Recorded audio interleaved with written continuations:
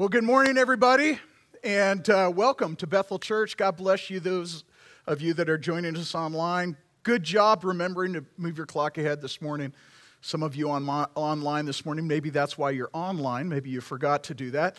But good to see all of you this morning. Turn with me in your Bible to 1 Peter chapter 1.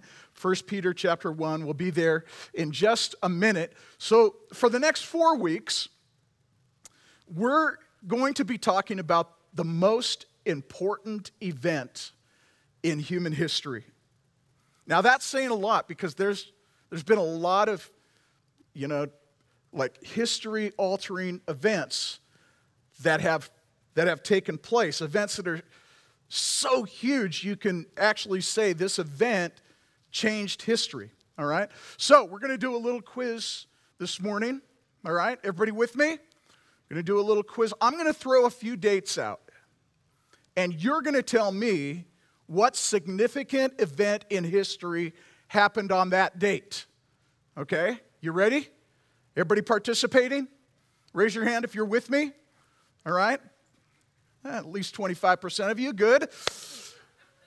Okay, here we go. All right? So I'm going to give you the date. I'm going to start you off with an easy one, and I'll admit to you, these are kind of, United States focused. Not all of them, but just because that's where we live. But so July 4th, 1776.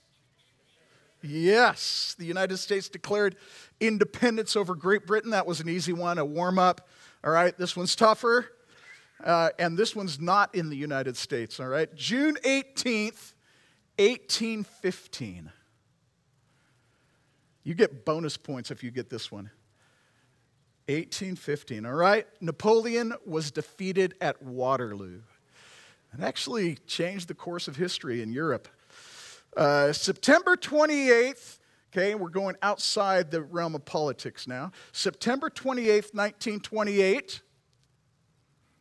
was the day that penicillin was discovered. That was big change in our world.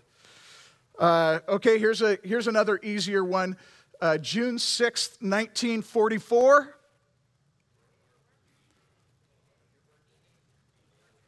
My birthday. I heard someone say it. D-Day, when the Allied forces landed on the beaches of Normandy, France, and it really changed the course of World War II. Okay, outside the realm of politics again, here we go. July 20th, July 20th, 1969.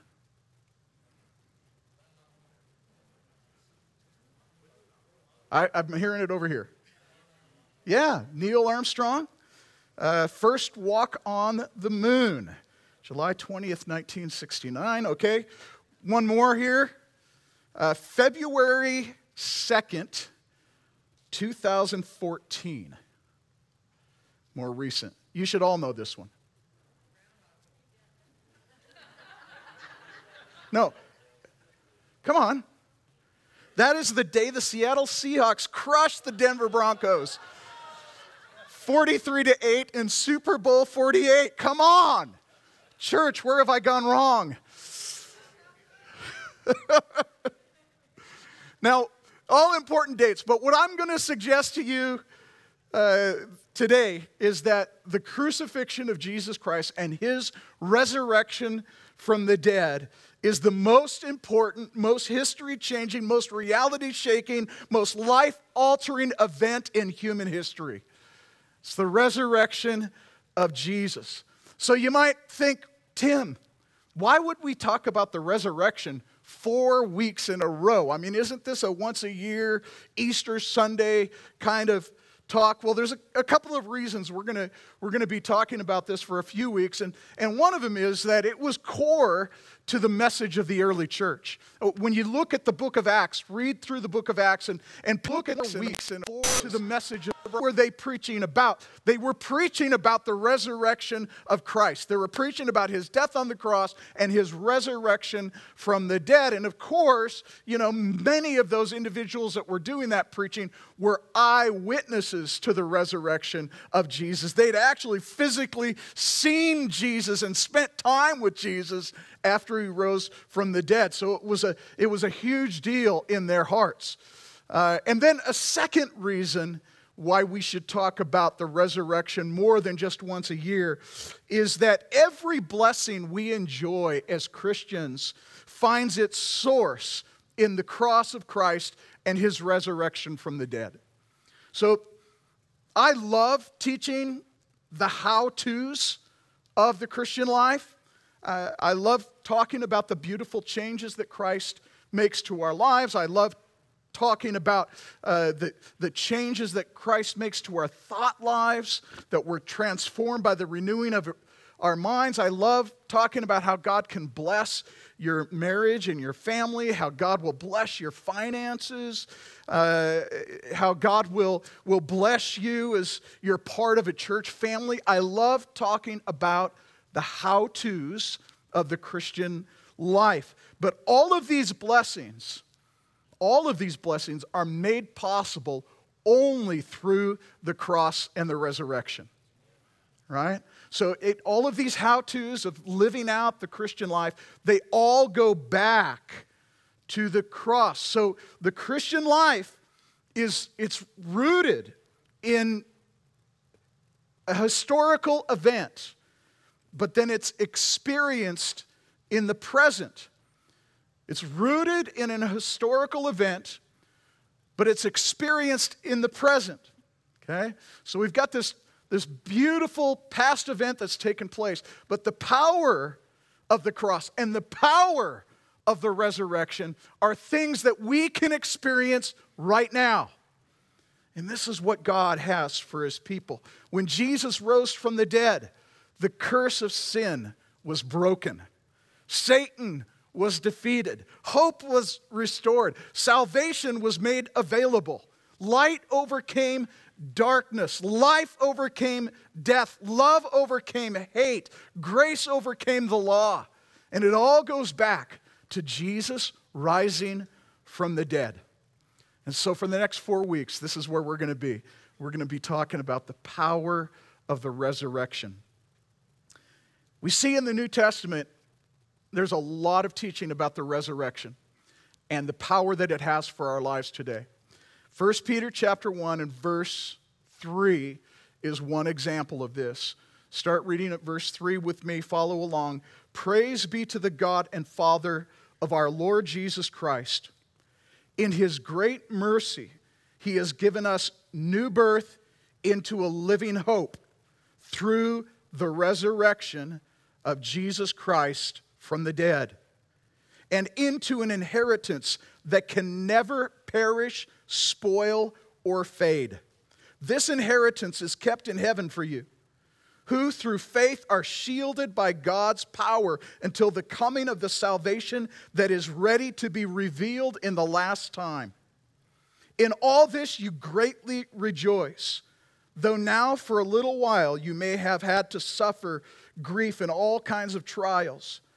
These have come so that the proven genuineness of your faith, of far greater worth than gold, which perishes even though refined by fire, may result in praise, glory, and honor when Jesus Christ is revealed.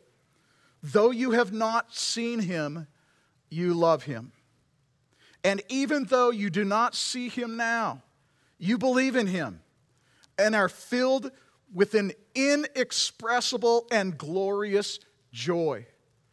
For you are receiving the end result of your faith, the salvation of your souls. Oh man, what a powerful section of Scripture. And what I want to do this morning, we're going to go back through this passage and I want to pour out, or share with you rather, 4 present realities that are experienced because of the resurrection. All right? Because of the resurrection, These are things that we now have in Christ. And the first one is this: our faith is alive. Our faith is alive. Okay, go back to verse 3 again. Praise be to the God and Father of our Lord Jesus Christ. In his great mercy, he has given us new birth into a living hope through the resurrection of Jesus Christ from the dead. Okay, so just make note of those words, underline, circle, make note of those words: living hope. Because of the resurrection, we have a living hope. Now, this word hope has a different meaning biblically than the way it's usually used in our world. Okay? Many times we kind of use the word hope and the word wish interchangeably. Okay? I hope this happens. We make a wish when we blow out our birthday candles, right? It's a wish, a hope, and it's something generated inside of us. But the hope that we have in Christ is much, much more profound than that kind of hope. The reality is the hope that we have in Christ doesn't even find its origin within us. The hope that we have is something that has been birthed in our spirits by God. Hope is God's gift to us. And it's been birthed into our hearts because of the resurrection of Christ from the dead. Hope is something that's living, and it's living inside of us through Christ. Christianity, church, is not a religion. I'm going to say that again. Christianity is not a religion. It's much more than that. Christianity is not a political party. Christianity is not even a philosophy of life. At its core, Christianity is a relationship with a living God. A living God. And this is what separates Christianity from every other religion in the world.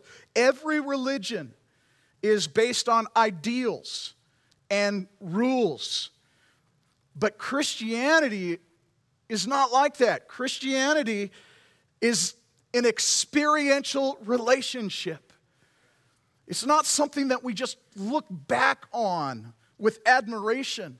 It's something that we enjoy right now. It's a living hope that's been placed in our hearts by God. And the evidence of this is that the power that it took to raise Jesus from the dead is still changing lives today. There are people still changed by what Jesus did 2,000 years ago. And this is one of the exciting things about being a Christian. It's not only the experience that we've had when Christ came into our lives, but it's a joy that we share with others who we see having that experience with the Lord as well. There is such great joy when people find Christ as their Savior. Amen? Yeah, and it should be the heartbeat of the church, seeing people come to faith in Jesus, right? Yeah, it's a living hope. One of the things that I've really been excited about in these last few months as we've kind of gone through the whole COVID season and all of that, and we had, cut back so many of the things that we've been doing. It's been really cool to see our men's small groups, our men's life groups just coming to life. I think there are just so many of our guys that have been saying, wow, I recognize now just how much I need the church. I realize how much I need my brothers in Christ. And so just kind of organically, these different men's life groups have been growing and starting up. A couple of them I've heard lately have been going through this book called The Bondage Breaker. This is a book that we gave out several weeks ago at church, and I'm hearing that a couple of our men's life groups, They've been using this as kind of their guide for their study time. And I'm telling you, when you have a group of guys that start doing that and they start going through a book like this, watch out because the devil's in trouble. Man, things are going to happen and this is not to diminish at all the role of women in the church. I'm just saying when men rise up in the church and decide that they're going to be men of God and they're going to be brothers together, watch out because amazing things are going to happen in that church. Yeah. And it is so cool. And I'm praying that the men of Bethel Church rise up in faith, rise up together in faith and unity, and let's see God do something new and great among us. Hallelujah. Yeah. We have a faith that is alive, church. Number two, second reality that comes into our lives through the resurrection. Our future is secure. Our future is secure. If you go down to verse 4 in our text, and he's called us into an inheritance that can never perish, spoil, or fade. This inheritance is kept in heaven for you, and through faith are shielded by God's power, who are through faith are shielded by God's power until the coming of the salvation that is ready to be revealed in the last time. Once in a while, people will ask me, Pastor Tim, are we in the last days? And my response is, first of all, yeah, I absolutely believe we are in the last days. But also, I know we're a lot closer to the second coming of Christ than we were 5 years ago. Amen? And as we look at the world around us, we see the prophecies of Scripture unfolding before our very eyes. Now, this has caused some Christians to kind of shrink back in fear as they've seen what's happening in our world. But I want to encourage you today that the pages of history are in the hands of Jesus. Amen? One of the amazing things about the resurrection is the fact that Jesus, not only did he rise from the dead, but he also on several occasions prophesied that he was going to rise from the dead before he rose from the dead. That's amazing. If you've played basketball at all or hung around a gymnasium at all, you're familiar with a game called horse. Anybody here ever played a game of horse, all right? In horse, if you've never played the game horse before, in horse, it's all about making shots, making basketball shots. But the thing is with horse, you got to call your shot before you make it. Right? So you got to call where you're going to take the shot from. You got to call what kind of shot it's going to be, if it's going to go off the backboard. You got to call your shot, all right? And then you got to make your shot. Listen, church, not only did Jesus rise from the dead, he called it first. That's amazing, right? It's impressive. And it serves as this point of faith for us that Jesus can do what he says he's going to do. Right? Jesus is going to do what he has said he is going to do. So if Jesus could call his resurrection from the dead before he died, there is good reason for us to believe that Jesus will do everything else he said he would do. Right? And the resurrection then stands as this point of faith for us that our future is safe in the hands of God. Turn with me in your Bible to Revelation chapter 5, all right? Revelation chapter 5. I want you to see this. Revelation 5, then I saw in the right hand of him who sat on the throne a scroll, this is God, with writing on both sides and a seal with 7 seals. And I saw a mighty angel proclaiming in a loud voice, who is worthy to break the seals and open the scroll? But no one in heaven or on earth or under the earth could open the scroll or even look inside it. I wept and wept because no one was found who was worthy to open the scroll and look inside. Then one of the elders said to me, "Do not weep." Watch this. "See the Lion of the tribe of Judah." Who's that? It's Jesus, right? The Lion of the tribe of Judah, the root of David, has triumphed. He is able to open the scroll and its 7 seals. So what does it mean when it says that the Lion of the tribe of Judah, the root of David, has triumphed? It's talking about the resurrection. It's talking about the fact that Jesus has defeated death. He has triumphed over the enemy by rising from the dead. And because of that, he is the one that has the authority to open the scroll up by taking off each one of these 7 seals. And as you read through the following verses in the next chapter, you'll see that each one of those seals represents cataclysmic world events that take place. And Jesus is the one that opens the seal in the right time for each of these events to take place. In modern vernacular, we might say that Jesus was turning the pages of history, right? And that he alone is worthy to turn the pages of history. And things aren't going to happen before Jesus says they're going to happen, and they're not going to happen after Jesus says they should happen. They're going to happen exactly when Jesus says they should happen. Amen?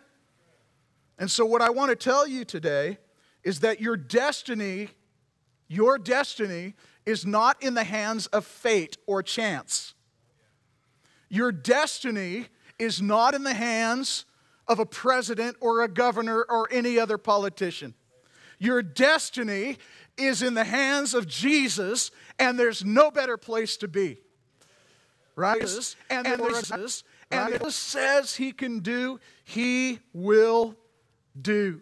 And then a third present reality from the resurrection is this: our trials are endurable. Our trials are endurable. They're not fun, but we can make it. All right? Verse 6.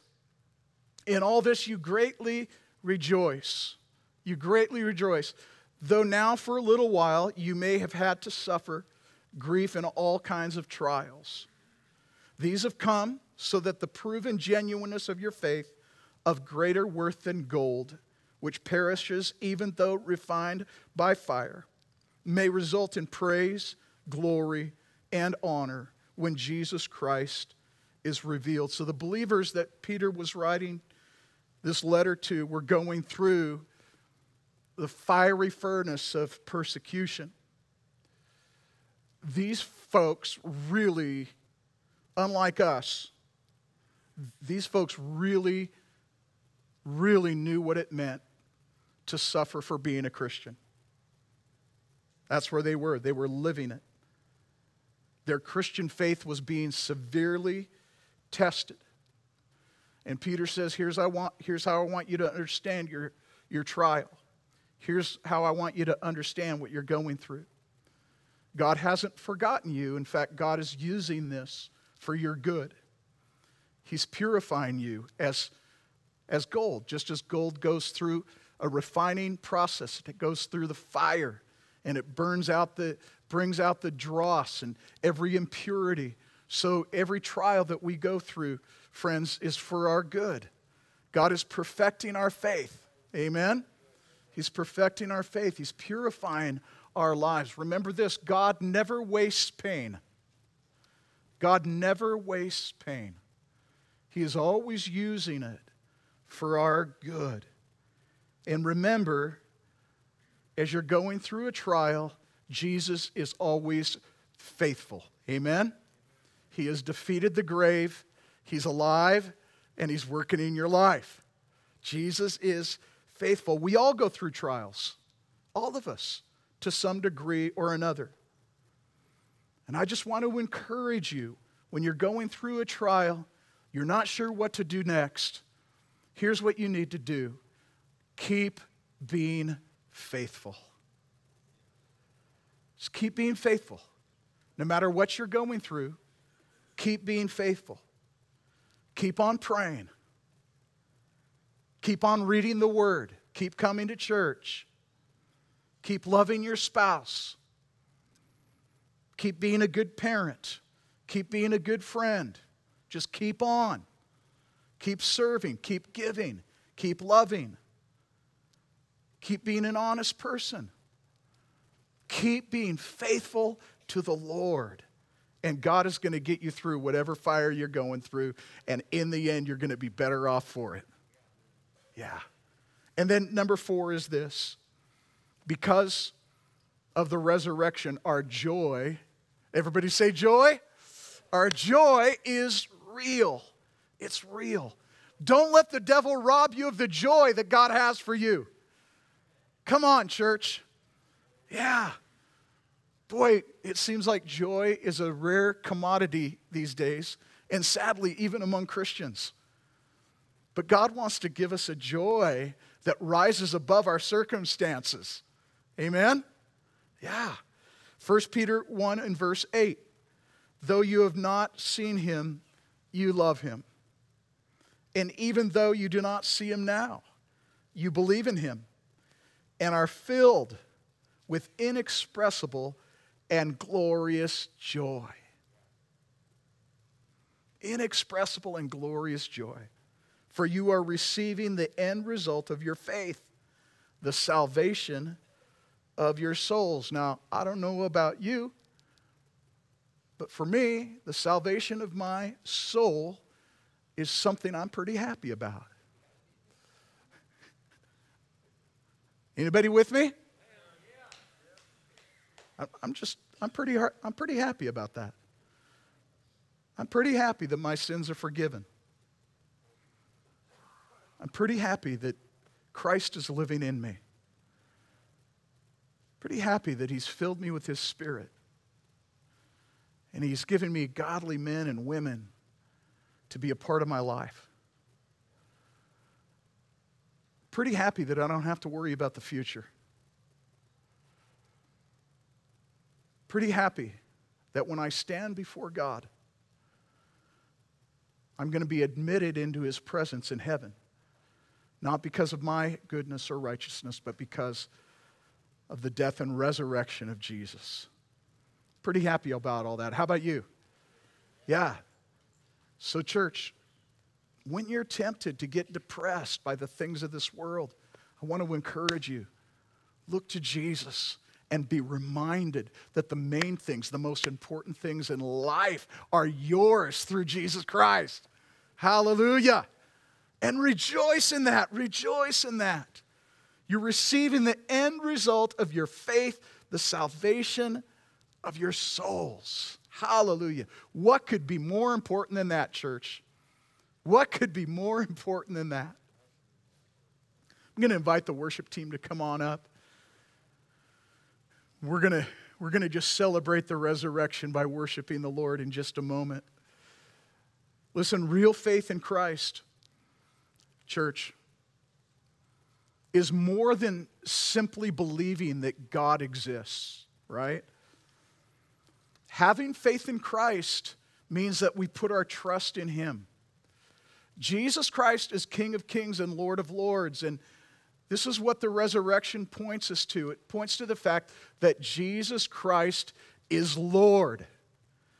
And friends, that's the real question we have to answer about Jesus. Is he really Lord or not? Because our world will gladly accept the fact that Jesus lived, that he was a good person, that maybe he was a good teacher.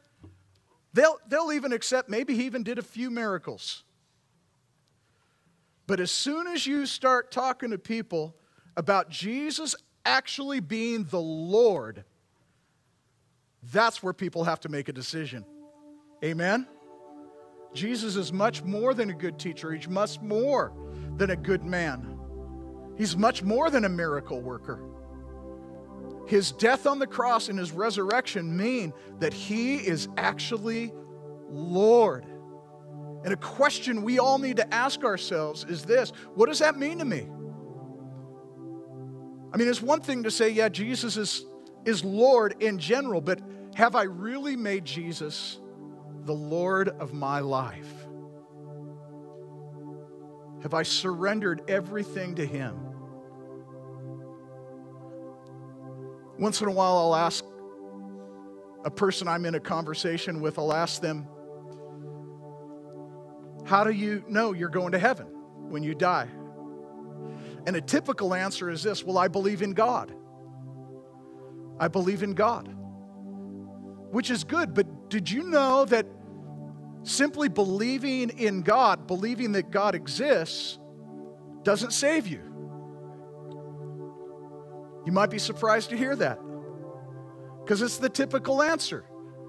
Are you a Christian? Yes, I believe in God. Well, according to James chapter 2, even the demons of hell believe in God and shudder. And we know they're not saved.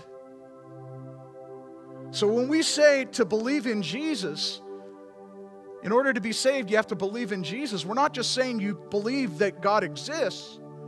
It means that you've actually put your faith in Christ for your salvation. You actually believe that Jesus died on the cross, He's risen from the dead, and He is Lord. Romans chapter 10 says this: if you declare with your mouth, Jesus is Lord, and believe in your heart that God raised Him from the dead, you will be saved. Church, this puts the resurrection in a pretty high importance, right? If you confess with your mouth Jesus is Lord and believe in your heart God raised Him from the dead, then you will be saved. For it is with your heart that you believe and are justified, and it is with your mouth that you profess your faith and are saved. And so I want to invite you today, if you've never really understood this or made Jesus the Lord of your life, if you made the assumption, well, I'm a Christian because I go to church, or I'm a Christian because I believe in God. That's a deception. Becoming a Christian means becoming a follower of Jesus Christ and putting your trust and your faith in Him, making Him the Lord of your life. So I'm going to ask all of you to bow your heads with me for a moment. I'm going to ask those of you who are joining us online, would you pray with me right now? Just close yourself in with the Lord. That's why I ask you to close your eyes. It's not a ritual. I just know that we're easily distracted people. And I don't want you to be distracted, because this is the most important question of all. Have you made Jesus Christ your Savior and your Lord? Do you really believe that He died and rose again and He's alive right now? Is He living in your heart? Has your life been changed by Him? If it hasn't, I want to invite you right now to enter in to this life that Jesus Christ, the living Lord, has for you.